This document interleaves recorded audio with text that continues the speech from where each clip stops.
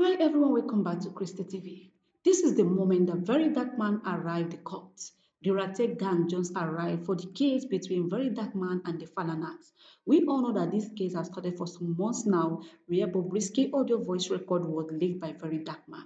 Since then, Faz the bad guy and his father, Femi Falana, filed a lawsuit case against Very Dark Man, urging him to apologize publicly and delete the voice audio record that he posted concerning Bobrisky and one of Bobrisky's creditor, my country people. This case has been going on and off. We think that this thing maybe might have, settled or whatever. We don't know that this thing is still ongoing. Anyway, today we pray that today everything will be finalized for this case to just be over.